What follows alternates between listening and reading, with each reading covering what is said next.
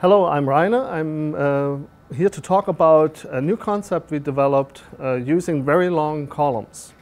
These very long UHPLC columns allow us to understand an unknown sample or an unfamiliar matrix much better.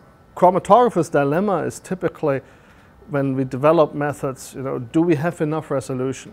Do we see all the small peaks in our samples? Are we maybe interested in very complex samples where we look for very small abundant peaks?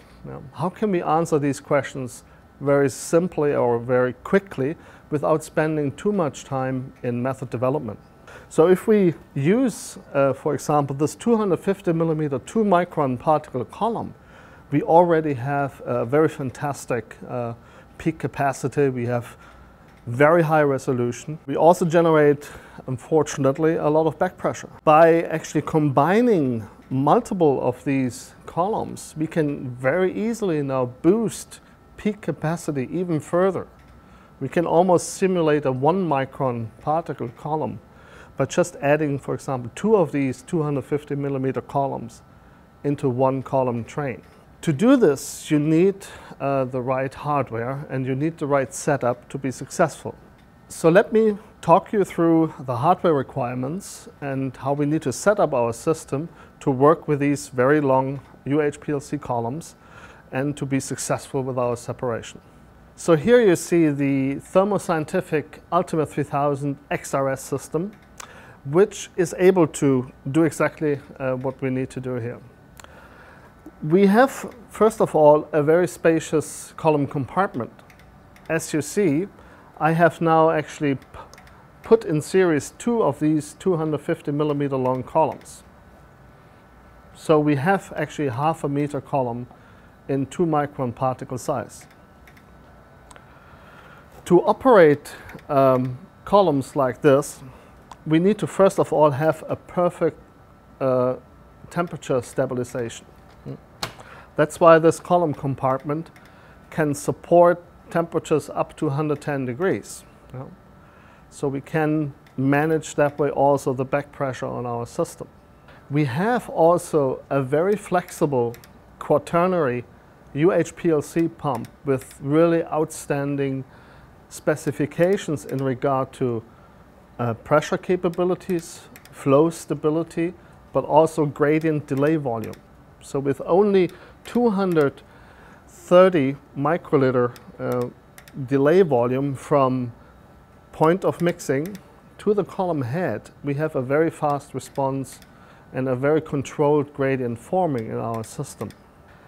We combine the 1250 bar back pressure rating of the system with our split loop sampler, which is able to inject your sample very quickly. So next to being able to do reliable injections into up to 1250 bar back pressure, we then have the column compartment, but we also have the stackable detector here, which allows us to do, in this case, UV detection of our analytes. We can, however, use various of our very unique detection technologies like the Corona Ultra RS, a charged aerosol detector, or mass spec to find out even more about our samples by receiving a lot of data from different detection technologies at the same time. So when combining UV detection with mass spec, we have this very new designed ultra-low dispersion flow cell, which is really more like an indicator or matrix monitor for your mass spec analysis. So it will give you a lot of matrix information which you might not see in the mass spec itself, and it warns you definitely for potential ion suppression and maybe some things you miss. So with that concept I just briefly introduced here, the use of multiple columns, maybe even the combination of different chemistries, is a very valid and very universal concept which will help you to very easily understand the complexity of your sample or the resolution requirements of your sample better.